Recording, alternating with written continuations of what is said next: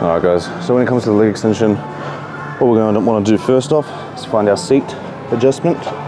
So obviously the shorter you are, the closer you'll probably come, right? The taller you are, the further back your seat will go. Around here is comfortable for me. And how to find out what's going to be best for you is when you're sitting back, your lower back is nice and flush with the seat, and you're not doing any of this or any of this, right? Knees should be aligned with the axle. With our pad here, I'm going to set it up so it sits just above the bottom of our foot, pretty much around here. All right. Now, just come through. It's a nice, comfortable point for me. We're going to pull ourselves in. This is a mistake that most people don't do. Right? They don't pull themselves in, so they just end up like flinging the weight around like this.